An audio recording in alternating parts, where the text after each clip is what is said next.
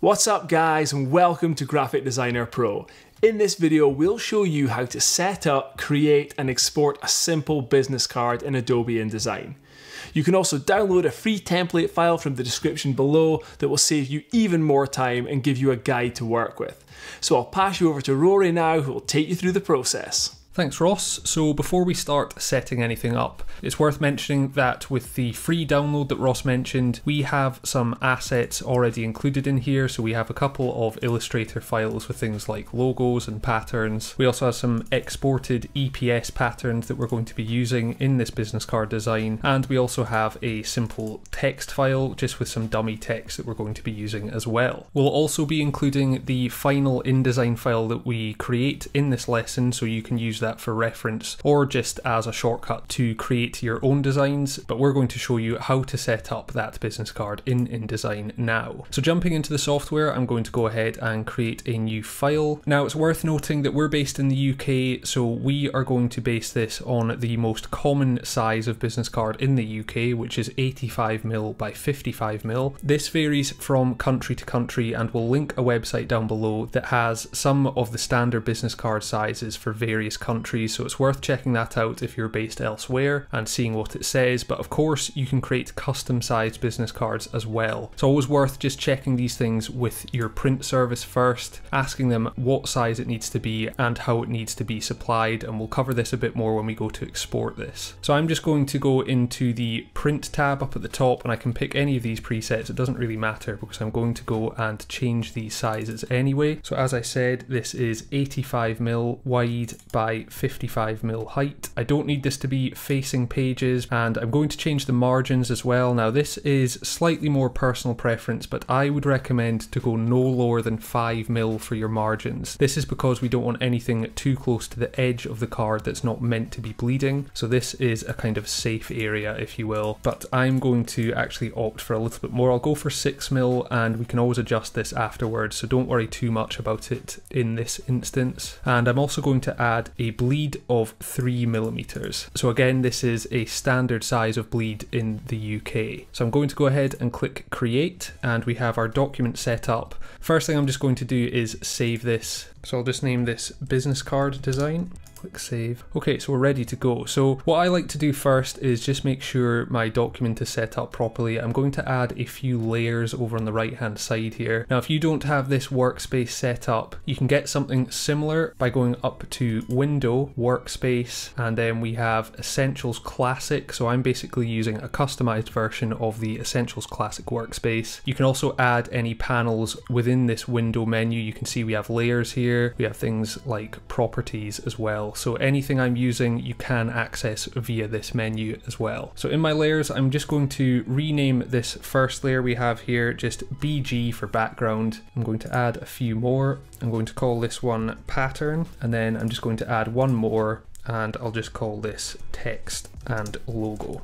So these will come in handy when we go to place in our elements. So we're going to be keeping this very simple. Now if I jump over to Illustrator, we have our logo and patterns files open that we've included in the download. So as you can see here, we have a very simple logo design here. We have a few variations and some icons and some colors set up. So what I like to do to create my color palette is just copy some of these elements over. So I've got these 3 blocks of colors here. The other 2 are just black and white, so I don't really need to copy them over. So I'm just going to press Command C, go back into InDesign and Command V, and I can just delete this, but what it means is these colors have now been added into my swatches here. I'm actually just going to get rid of the default color swatches here because I'm not going to be using them in this design. So I'm just left with my 3 brand colors here and my black and white. So the first thing I'm going to do is just add a background color to this front side of the card. So I'm going to make sure that I don't have any stroke applied. I don't need a stroke. And I'm going to opt for this bright orange color. I want the front to be quite eye-catching, and then we'll go with something quite contrasting on the other side of the card. So I'm going to grab my rectangle tool and making sure I go from the top left-hand side of this red rectangle. That's the bleed area. I'm just going to click and drag my rectangle out. We always want to make sure anything that's going to be bleeding off the edge of the card is going to that red line. I'll need to go over to my layers as this has been placed placed on the top text and logo layer, and all I need to do is click and drag this green square down to the bottom, and now it's on this background layer. So what I'm going to do is just lock that, and I'm not going to accidentally move this in any way. Next I'm going to go up to my pattern layer, and if I go back into Illustrator, I'll move over to my patterns Illustrator file. You can see I've set up a few simple designs based on this hexagon pattern, trying to keep it in line with the style of the logo and thinking about the consistency of the branding. So it can be nice to try and create elements like this to bring in to a business card of this nature. And the reason I've done this in Illustrator is it's much easier to create and edit vectors within Illustrator and then bring them over into InDesign. That's really the strengths of each of them. So Illustrator is much better for the creation of graphics, and we use InDesign to essentially arrange them and put them into compositions like a business card. So there's a few things to note in here. Over on the right hand side, you can see we obviously have layers here. Now I've already exported these, but I've not exported them with any of these background colors because we're already applying them in InDesign. And the reason for that is because I want to be able to manipulate these patterns a little bit more separately from the background within InDesign. If I go to my artboard tool, you'll notice as well that I've named all of these, and this is really just for exporting so they're nice and organized. And if I go over to my properties panel, I've also set these up to fit the business card design. So you'll notice that the dimensions actually read 91 by 61, and that's because I'm taking the bleed area into consideration. So it's 85 by 55, and I'm adding 6 mil to that because of the bleed. So if I go back into my links folder, I've got this pattern EPS files. So I've opted to export these as EPS files because there's too much detail in some of them to just copy and paste into InDesign, and the EPS file allows us to retain a transparent background, and because they're vector files, the quality isn't going to be an issue. We don't have to worry about things like pixelation. So we'll jump back into InDesign. I'll open up that folder again, and we're going to import one of these patterns. So because we've got this orange background, I'm going to use this one called Orange Fade. I'll click and drag this in, and if I just click once, as I say, it's set up at the correct size already. So I really just need to position this against the orange background. You can see it's fitting perfectly. If I press W on my keyboard, we can switch to our preview mode to get a better idea of how this is going to look. And what I might do in this situation is just take the opacity down. I want it to be very subtle, so I'm just going to go up to my opacity and I'll take it down to about 60% maybe, and that's looking a little bit better to me. So I can lock this layer now, and I'll move up to my text and logo layer, and on this front side I'm just wanting to keep this very simple and eye-catching, so I'm just going to go back over to my logo design file. I'll select this bottom middle option because it's sitting over a darker color, which is what we'll need to do as well. So just copying that, Command C, we can copy and paste this one because it's a much more simplified design. Command V in here, and I'll just scale this down. So again, I want to make sure I'm not going too close to the edges, so we'll maybe go with something like that. So that's one side of the business card done. Again, we can play around with the colors, we could try out some of the other patterns as well, but this is really personal preference. So what I'm going to do from here is just duplicate this page because there are some elements I want to manipulate. So I'm just right clicking on it and selecting duplicate spread, and I'm just going to delete the logo for a start, and again we'll just work on the background initially. So I'm going to unlock my background layer, and we'll just adjust the color on this side. As I was saying before, I want to create some nice contrast between each side, so I'm going to select the dark blue color instead. And now we're going to need to change the pattern as well, so I'll lock my background layer, unlock the pattern layer, we'll go back into our files, and in this instance again I'll stick with this fade to keep it consistent with the front, and I'll go for this file called patterns dark fade. Click and drag that over, so that's looking a lot better. What I'm going to do with this though is just have this appearing on one corner. I don't want it to be quite so prominent on this side. I'm just adjusting this frame, which is going to crop out that top left hand side. I might even move this off slightly just so it's very subtle just in the corner. So that's looking better. So now we're ready to start putting together the details within here. So I'm going to go back up to my text and logo layer, make sure the pattern and background are locked, and I'm just going to start by grabbing my type tool, and I want to make sure I'm aligning this to the margins here. This is where InDesign is very useful. It's very very easy to keep things nicely aligned and spaced. So I'm just going to drag out a text box. It doesn't have to be particularly big. I'll go back into my links folder and just double click on this business card text. And I want to think about the grouping of each line of text here. So normally what you'll see on business cards is we'll have the name of the person and their position within the company grouped together. You then may have their personal contact details like their email and phone number grouped together, and then potentially the website on its own at the bottom. Now this obviously can completely vary depending on the amount of details needed on the card, but that's the approach I'm going to take for this example. So just selecting the name and position here, I'm just going to press Command C and Command V to paste this in place. So again, we want to think about the consistency of this. So I'm going to choose the fonts that we've used in the logo. Now that's a font called Woodford Bourne, which you can download for free from FontSpring. We'll have a link for that in the description below. Select this text. I want the name to stand out the most, so I'm going to make it bold. I'll keep it at 12 point for now, but what I'll probably do is take the text below down to about 10 point. This is something that you may just need to adapt as you go through this process. I'm also going to make this white so it stands out against the background, and already I'm thinking that the margin space is quite small because we don't have a huge amount of information to put on this, so I don't want it all spread out too much. So what I'm going to do is go up to layout, margins and columns, and I'll maybe bump this up to about 8 mil, and then that's just going to allow it a little bit more breathing room from the edge as well. Okay, so we have our first grouping of text. I'm just going to hold Option or Alt on a PC and click and drag down to create a duplicate of this text.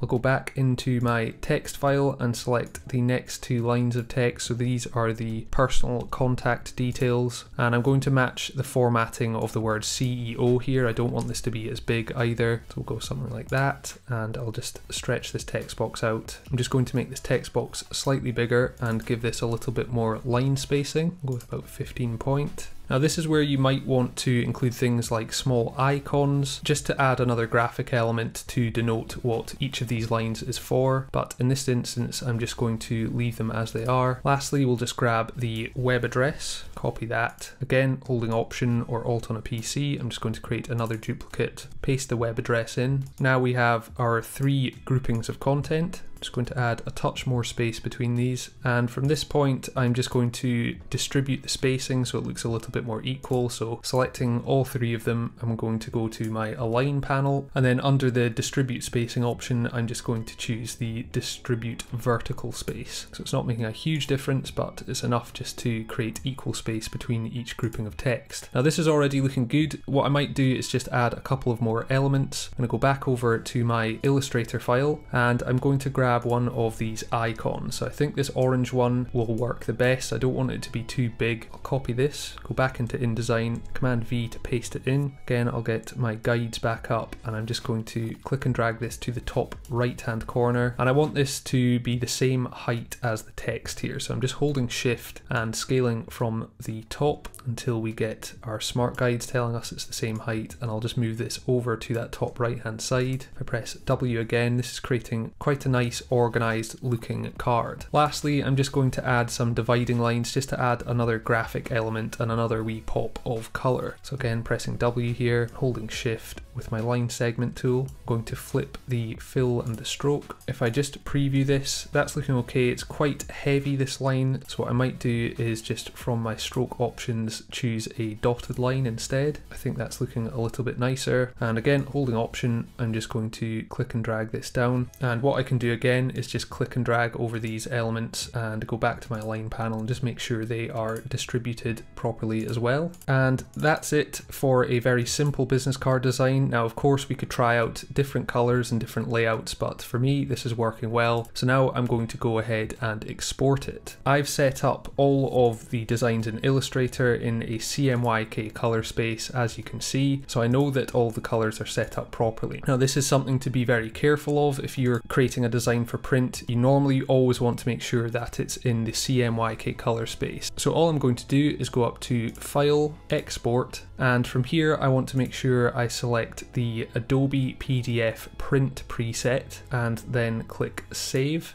Up at the top here, I'm just going to select the high quality print preset as well. That's going to be fine for most print outputs, but again, this is something you should always check with your printer as they may have specific requirements. I'm just going to leave this as pages. Some printers, again, may require each side supplied as a separate file, so if you check the create separate PDF files option, that will do that for you. I'm just going to leave this unchecked for this example. I want to uncheck optimize for fast web view as I don't want any kind of compression applied. I'm going to click view PDF after exporting just so we can check this. And lastly, I'm just going to go into marks and bleeds. Now again, this is printer specific, so this is another thing you should check before exporting, but in this case I'm just going to select all printers marks and I want to click the use document bleed settings, and as you can see below, this is going to adopt this 3mm bleed that we've already applied. So from here I'm just going to go ahead and click export, and this is our final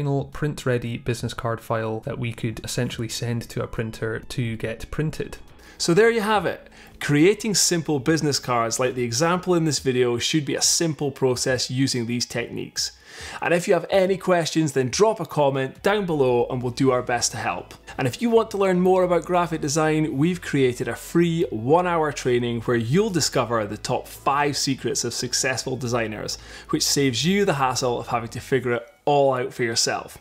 We'll be showing you how to immerse yourself in the sector you're designing for, creative thinking and how to spark creativity, what good composition is and how you can achieve it in your designs, how to pick the right colors for your designs, and how to pick the right typefaces for your projects. So if you are serious about leveling up your design skills, then make sure to sign up for the next free webinar. Space is limited and these events always fill up fast because they're significantly better than the information others charge you, and ours is free. The link is in the description. You're not going to want to miss it. I'll see you there.